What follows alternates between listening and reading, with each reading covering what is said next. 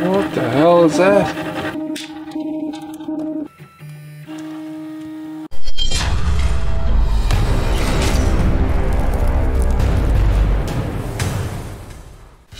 Hey, what are you at, boys? My name is Troy and welcome back to Facility D20, where we're always making cool stuff.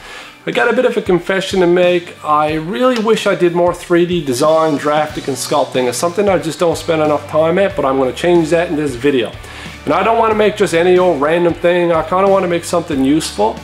I got a bunch of tanks. They're all scrapped and half garbage, so I figured, hey, if I'm going to do this, I might as well try to do something that I can use and maybe even share with you guys. So I'm going to go ahead and I'm going to try to design some tanks. I'm going to grab my computer and let's get at it. We're just going to jump in here when I already had the tank body inside the panels pretty much completed. Here I'm adding a cube to make the turret. And basically I just did simple things for this whole tank, like scale down faces. Here I'm adding a loop cut and a slide. Just grabbing a face and scaling it down to add some geometry to it. Here you can see I just extrude it up a little bit, scale it down. Then I decided to try a mirror modifier. So I just deleted half of my face here, added a mirror modifier in the right direction. And now everything that I would do on one side, I would pretty much reciprocate on the other side. So here I just subdivided some faces, pulled them out, extruded them, grabbed some more, inset them, and scaled them down a little bit. And I just kept working at this way. Here I made a little block. This was going to be the front part of the cannon, and I just wanted to grab it, push it into the turret piece, use a Boolean modifier to subtract it.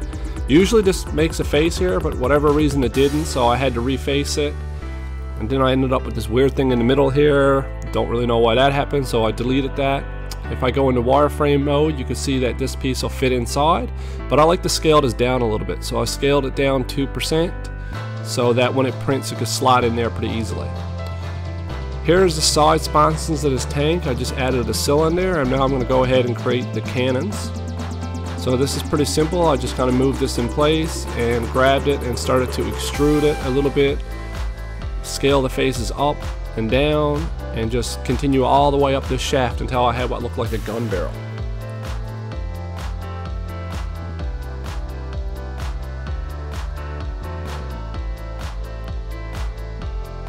And when I come around the front here, I just inset the face and extrude it inward again. Duplicated the object, moved it down, and just kind of made two little guns.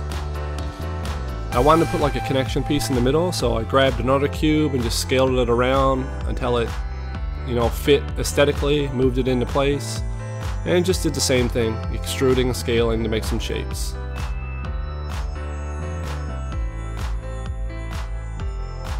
Then I was pretty happy with that, so I added a cylinder. My plan was to connect these side sponsons to the tank using a cylinder and a Boolean modifier to make a little hole inside of the tank.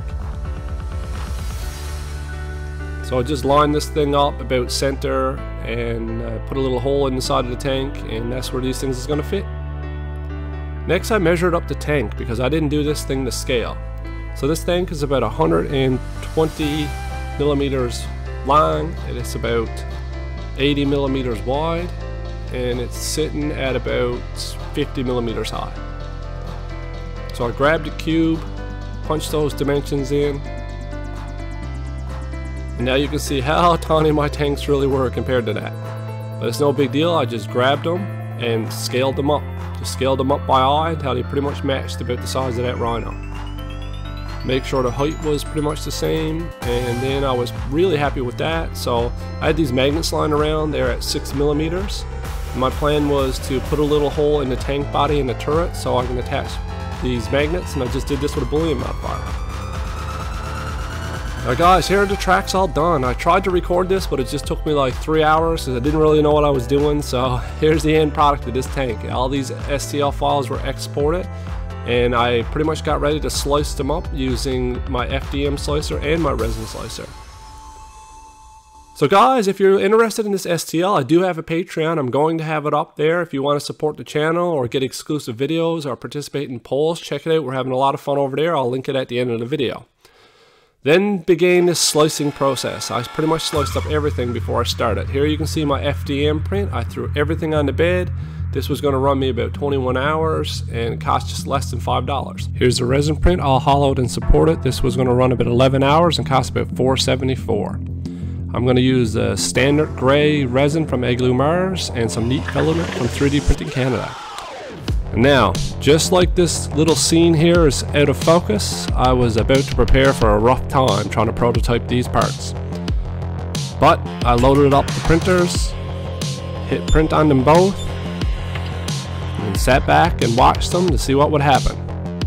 The facility was in full production that day, I can tell you. Guys, we hit 5K subscribers. The last couple of weeks has been insane. If you want to join this channel, I love chatting to you guys in the comments. Smash that subscribe button and join this little community. It looks like the resin print's pretty good, but we have an absolute major fail on the FDM. I actually have no idea what happened here with this one, but it's pretty bad. I gotta try to get all this crap off now.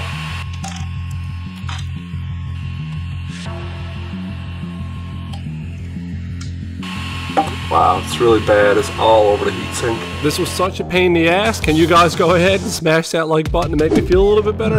But no, really, hitting that like button really helps videos like this out in little channels. I appreciate it. So I'm having a problem with it. It's not starting, so I'm going to go ahead and run the recalibration sequence to see if I can get this thing going again. And here I found something super odd. What the hell is that? So you can see here when I slice this main body, just below the tank, there's this white line that's running up with the supports, but it doesn't show anything when the file begins to manifest in front of the screen here. It's some sort of weird ass artifact that actually printed. You can see here I had to snap it off and it merged right into the tank.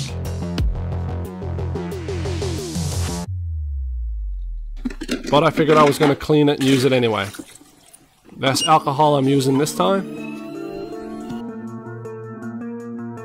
And my drain holes were not big enough. You can see here that they pretty much just clogged up with uncured resin. It all started to flow out once I punched the holes in it. But you know what? I was still able to save this piece. I just cut that off, cleaned it up a bit, and hey, I did have a tank body. It's sort of loud here now because I got the exhaust fan going, I got these two printers going, but I had to update the firmware. I had to re-slice the file. I had to recalibrate everything. It took me like a couple hours, so I'm about to hit print again on it for the second time. Hopefully this time it works. Before we do that, we're gonna add some herbal essences because, buddy, she's worth it. So this is just gonna help this print stick to the bed a little bit better. I'm gonna go ahead and hit print. This time I used the Prusa slicer because I had to use a Prusa slicer to update the firmware, so. I'm just gonna keep an eye on this first layer here and see how it's laying down. It looks like it's laying down good here. It looks a little high here. And it looks good here. So my bed might be a little bit off level this way, but it's not gonna be enough to really hurt the print, I don't think. I think I'm gonna adjust my Z a little bit. So after I moved my Z down a little bit, I started to lay down some really nice lines and I was happy with that. Then it was back to slicing. These are the sides and tracks here. You can see that I hollowed the model. And when you hollow model, it's important to put holes in it again. And this time I doubled the size of my holes to make sure they would drain. And I just tried to hide them away up and under the track here. And I added a whole bunch of them. Then I just hit auto supports and went for the best. Now these things aren't like ideally placed, but Luchis does a good job with auto supports. The prints don't usually fail, so I figured I'd give it a chance. I did grab a couple of them and change them to heavies just so I could really anchor that print down. Once that was done, I duplicated it and then I just simply mirrored it in the Y direction and boom, just like that, two sides of the tank. This one was going to run me about $3 in about 11 hours. Halfway through, I did top the print up because it was starting to run out of resin, and I checked my FDM and I had a little bit of problem with the guns, but that print was going well too. Then they were done, nice and clean and pretty much perfect. Because these were so nice, I decided to use some hot water to help me remove the supports and just started to clean them up. Some of these in between the tracks were hard to get out, but I managed to get them. Just watch closely here for a second, guys. Check this out. You hear that? Let's play it again. Yep, that wasn't good. I bumped this with my elbow. So 12 hours in and I bumped this with my elbow. The FDM do not want to cooperate with me. Not a bit. Anyways, things started to go well from this point forward. It was kind of a blessing in disguise because Prusa slicer sucks with support, so I would have never got this track apart, and I discovered that I didn't even print any wheels inside this track. So there was something weird going on. I threw it in Ultimaker Cura, my favorite slicer, and sure enough, you can see here that whatever reason, some of those wheels just wasn't going to print. I threw it in STL online repair tool, and just like that, man, I fixed that file, and now you can see on the bottom one the wheels are printing, but up top some of those wheels are not printing. So I used the new files and sliced those up in Cura. Threw the rest of the pieces in Lucis for the resin printer, sliced those up. Finally, we got this one printing super nice. I'm really happy with this. This one's looking good. This one over here, these guns and turrets, got a little bit of problems with it. I just had a quick look, some support failures. So we got the main turret and the gun, looks pretty good. One of the side sponsons came out nicely. These two little sensors that I made here to plug the holes if you didn't want these guns on, came in okay, but it looks like we're missing the little guns, and again, this one failed. So I've definitely got some stuff stuck on the FEP I'm gonna have to deal with, but no big deal. I'm just gonna pop these two off. These prints are good. Fix up these things here and reprint those couple, and then all these prints should be proven for the resin. And then I'm probably gonna run off another tank body to fix some of the issues there. To clean the FEP, I just like to hit it with a little bit of alcohol, take my glove off so that I don't get resin on the backside of the screen, and just use my finger to massage it and pop it off. Then I made sure my printer was still sitting level, which it was. Refilled the vat and got ready to print off those pieces that failed.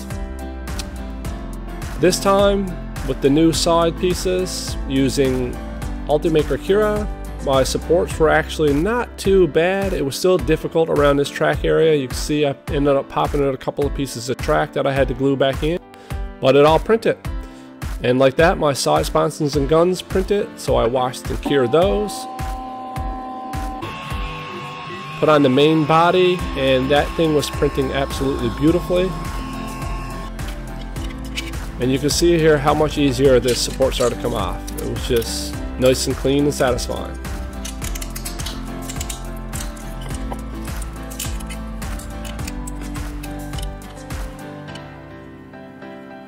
FDM body looking good. That's it, we're finally finished the printing. We got this resin print, came out perfect this time. The turret and the cannon over here came out really nice. We had a little bit of problem with these small side guns. The print speed was just too fast, so I'm just going to print these little ones by itself, and that's all the prototyping. So we're going to go ahead and assemble it now and see what they look like compared to each other. So you can see the new tank body here. I made a little bigger holes and it printed out perfectly fine. I did damage it a bit when I was taking supports off, but other than that, it looked nice. Again, the FDM body looking real good. You can see the side pieces here had the bottoms weren't that great, but I printed it in two different orientations, and I figured I'd leave the bottom ones roughed up a bit. They were the better print. And then the side sponsons for the resin, I printed two types. One had hollowed and one never. The cannons were looking super clean on both prints. The turrets on both prints were looking good. Obviously the resin is better, but the FDM prints look really nice too. The resin prints really shine here on the tracks. You can see here I had to fix a couple of tracks there, but overall that was pretty good too. You can see them compared side by side here. And then it was time to assemble them. These fit together nicely. Both the resin and the FDM went together pretty much super smoothly. Now, when I scaled it down 2%, I don't think it was quite enough. I had to kind of scrape a little bit of resin down to make it push fit in here. So next time I think I'm going to do 4%. But at least now I can swap out the guns if I ever wanted to make new ones. Same with the FDM, it was a little bit tight, so I just had to cut a little bit off the edges here and make it fit inside the turret.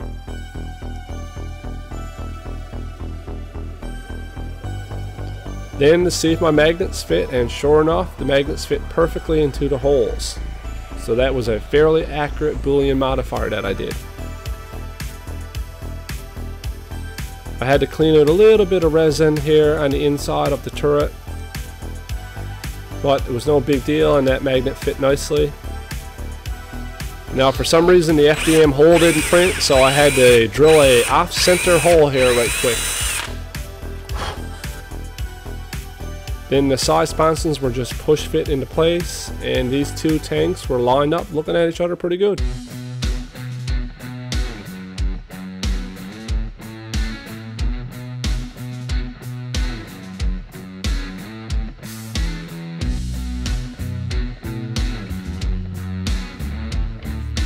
So guys, these tanks came out really nicely. I'm super happy with them. I've actually printed another resin tank since this video and it came out with no issues, perfectly fine. Of course the resin one is a little crisper and cleaner, but I can't knock that FDM print. It came off really nicely. And from tabletop height, man, you can't really tell the difference once you get a bit of paint on these things. So guys, make sure to smash that subscribe button if you enjoyed this video. Check out some other videos on my channel. I got them linked right here.